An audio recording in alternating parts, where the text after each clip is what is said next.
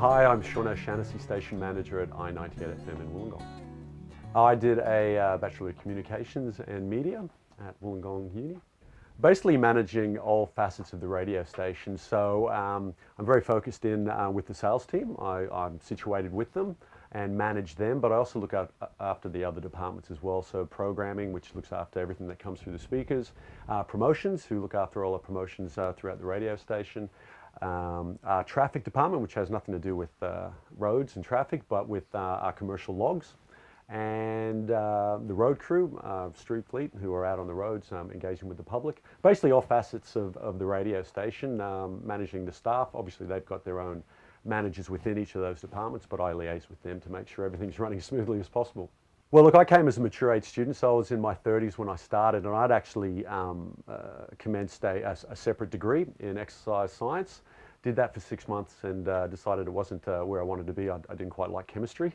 So I actually stopped doing that degree, had 6 months off where I worked part-time, and then returned to do teaching, which again, I did 6 months of that, decided it wasn't what I wanted, and changed. And at that time, you know, I was then about 33 years old. And that's when I decided to do something different and follow a passion. And I guess I'd always been interested in media and radio.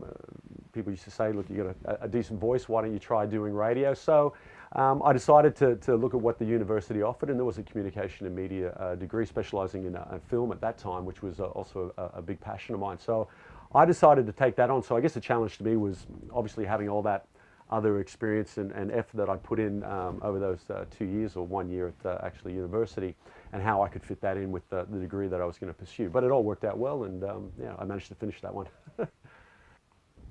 Well, look, I guess an advantage for me was that I was mature age. So, you know, a lot of people go to university, and it's a lot of new experiences that you don't get, you know, in your previous study as well. So I'd already experienced some of that. There was a lot of social activity there, and university is great for that, but I wasn't so focused on that. It was great to meet new people. I'd only just moved to Wollongong initially when I'd come in the first degree. So it was a bit of getting used to that aspect of it, but given that I was mature age, I found the actual, applying myself to the study side of things, which is the most important aspect of it, a lot easier than I would have if I'd gone to university and when I was straight out of college. Look, I think it's always important to look at what you have an aptitude for, what you have an ability for, and the skills, and to mirror that with what you're passionate about.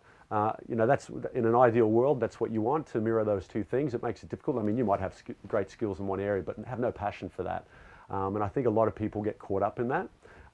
So following your heart and matching it with your skills is quite important, I think. And, I managed to find myself in a career that I probably wouldn't have thought was where I would end up. And even within the radio industry, I kind of initially wanted to be on the programming side of things, on air, and I actually ended up in a sales role, which I found I was quite good at. What has stayed with me? It's been a little while since I've been at university, and as we were speaking before, it was such a big part of my life. Not only did I study there, but I also worked at the university recreation centre.